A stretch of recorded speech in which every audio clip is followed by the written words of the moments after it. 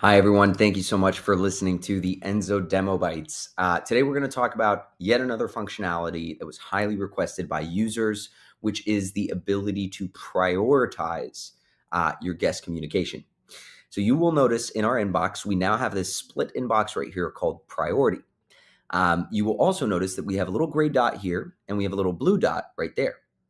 Now, the difference between the two is the gray dot is something that you have not yet archived. You are not the last person to have sent that message.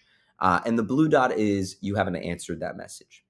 So now by going to your priority inbox, you can see all of the guests that are unanswered or that are not archived yet. So if I click on Deborah, it's all good. I don't need to handle it anymore. I can go ahead and mark it, archive it, and it's going to disappear from my priority inbox.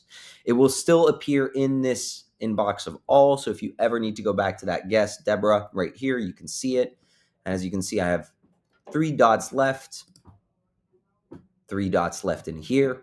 If I go back to my all inbox, mark this as archived, now it's no longer going to appear in this inbox. Again, for your day-to-day, what we require, what we recommend is that you only handle the priority inbox and all the guests that have not yet been answered or the ones that are conversations that you want to get back to in the future.